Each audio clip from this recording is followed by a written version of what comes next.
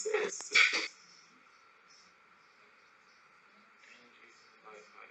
might join it too on my phone. Just to see people. I love how I'm on the account. There we go. How you guys doing today? We'll be starting in a second.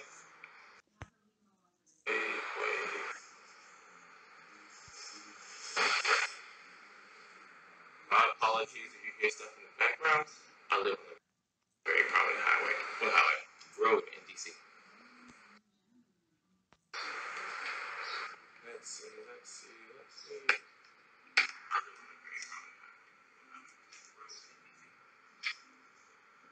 It was like it's a little loud.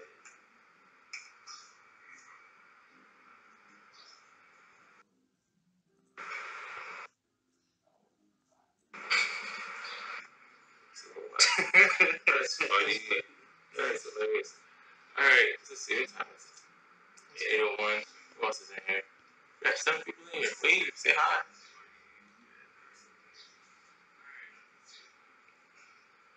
I'm trying to see. We got Wesley. Reset Wellness is in here. And you guys. We got D Murder. How you doing, D Murder? We have man, Chocolate 24 in here. We got Conscious Cooks in here. How y'all guys doing today? How y'all doing? Alright, you guys ready for some naturals? You gotta send us over some products so we can do a review. Come on, I'm ready. You know, I tried it one time. I'm ready for it again. We gotta do a review. I gotta have one of the reviews. And Dr. Lakeisha's in here. Let's turn this down so you guys don't have to hear that. Hey, Courtney. Hey, you guys. Alright, you guys. Oh, I'm in the bad angle. I'm not actually gonna change the light because that's really.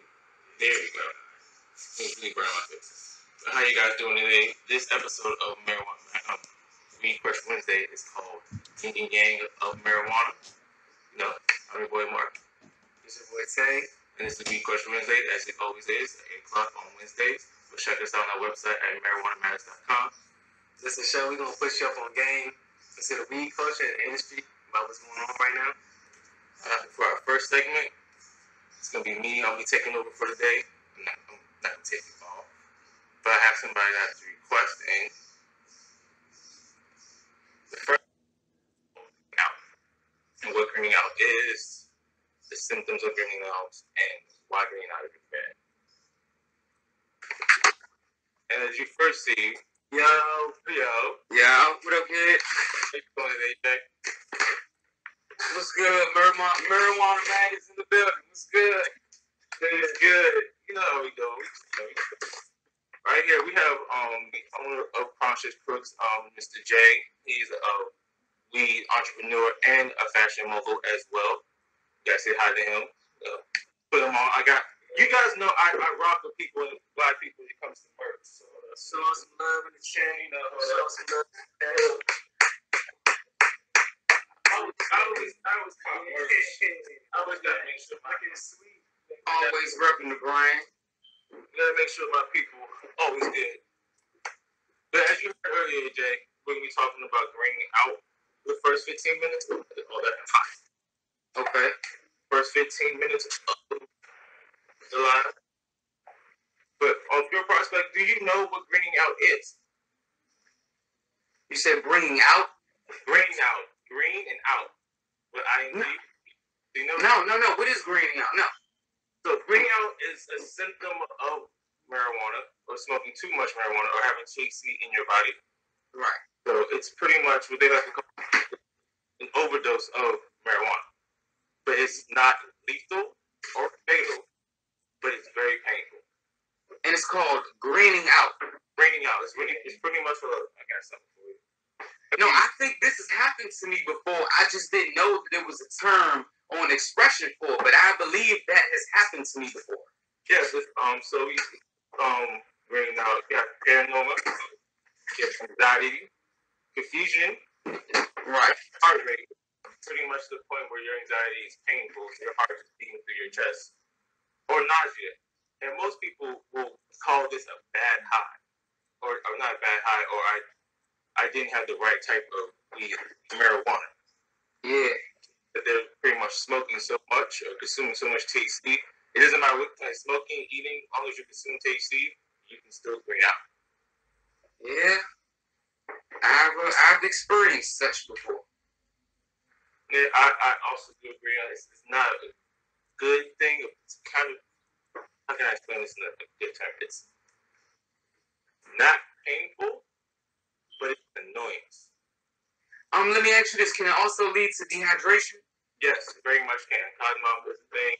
You need to drink a lot of water after you finish greening out. Yeah. The whole process, you will have to be completely hydrated. That's actually one of the best things. But here's the thing: how to avoid greening out, right? Right. For automatic thing, you reduce your income of THC, which is right. You slow down what you're doing. Say like you smoke or you eat an edible a day, the whole thing a day. You smoke 2 or 3 blunts a day. You cut that down. Right. Probably say like half of the brownie or a quarter of the brownie, and you let your body get used to doing low income of THC. And then when that happens and you finish greening out, you also slowly go back up to your consumption. Don't automatically go back to smoking those 2 blunts a day or that whole edible a day, because you will green out again, and probably faster. Right. Probably faster. Second time second wave is always the strongest. In my opinion, second wave is always the strongest. Right. But like you said, from dehydration as well, you need to drink up and eat up. So as in drink a lot of water. If you do smoke something right before you do it. Right before you do it, probably a little middle, probably, I wouldn't say cereal, but like have some snacks or something, just like actually put something in your stomach, and then you can smoke, or then you can probably consume. Because how can I say this? It can start for 30 minutes to an hour, which is a really quick one, or it can go to 6+ hours. The green out. Just the green out. It's not over a couple of days. It's usually hours worth. So once you get to that point, your THC consumption will come down, but you'll go right back up to it as fast as you. Now, what has happened if you like mix liquor involved? Good question. Good question. That right there is when greening out becomes fatal and lethal. There's multiple counts of people have thrown up and choked on their own throw up. Yeah, like right there on one count is Jimi Hendrix. That's how he passed. I'm not saying he passed away from greening out, but choking from throw up is the way he has passed away. And when it comes to greening out and alcohol, when you mix things together, your body, you drink too much alcohol, your body's like, okay, my stomach can't handle this. I have to throw it back up. But you're high. You're so high that your body is just loose. And you're in the mood. But you realize you're throwing up, it's in your throat. And if you're by yourself and you don't know, you can literally choke right there. That's why if you ever drink out while you're drinking, that person cannot be alone. They have to be watched probably 24 hours very attentively. They have to throw up. If they do throw up, you have to watch them throw up, shower them, and make sure they drink a lot of water. I'll say it. I'm not waving. How you guys doing today? Let me see what's going on with that. Please turn the camera up, Jay. Say that again. Oh, that was the next question. Thank you, Mr. Journey. Have any of y'all ever had smoker's hangover? Yeah, that's it. Describe what smoker's hangover would be. Some people do like to smoke before they go to bed because it helps them, go to sleep. When you wake up, you sometimes refresh.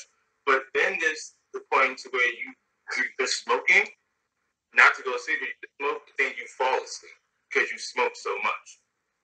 Because there's so much THC and so much marijuana you consume before your body will make you go to sleep. And when you wake up, your body's still in that high. You wake up groggy, you wake up with a headache, you wake up like, it's not sickness or you got to throw up, it's more like your body is just off.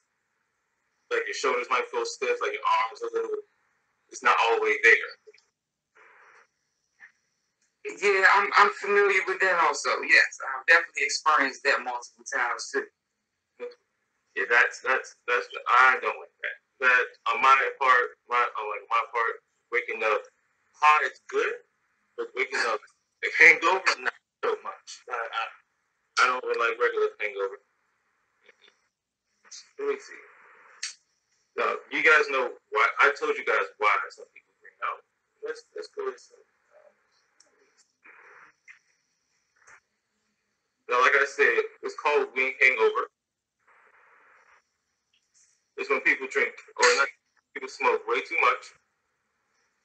Yeah, that's pretty much it. Yeah, basically just I went over everything. Smoke too much, and then you just it's like a what can you say for that? Like overlaps.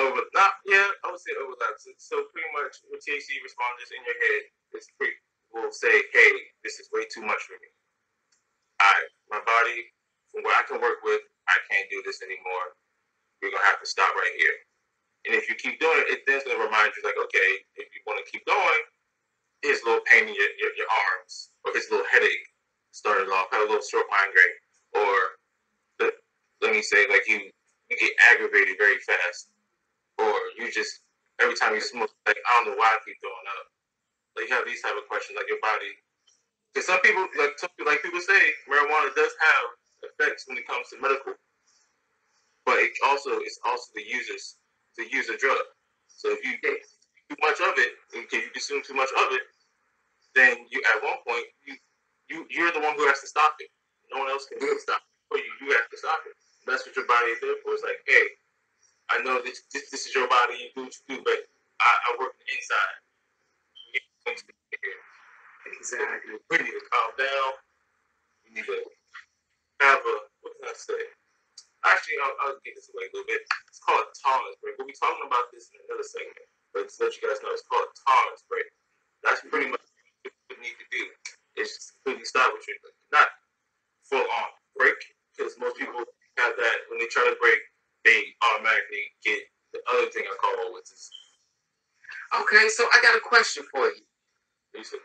Yeah. Because the majority of the people that will be suffering from some of the effects that you speak of will be people that are obviously abusing the marijuana for reasons like anxiety, stress, things of that nature. So, what would you recommend? And I'm telling you this because I've experienced a lot of things that you're talking about, and it was due to exactly what I'm saying: anxiety, stress.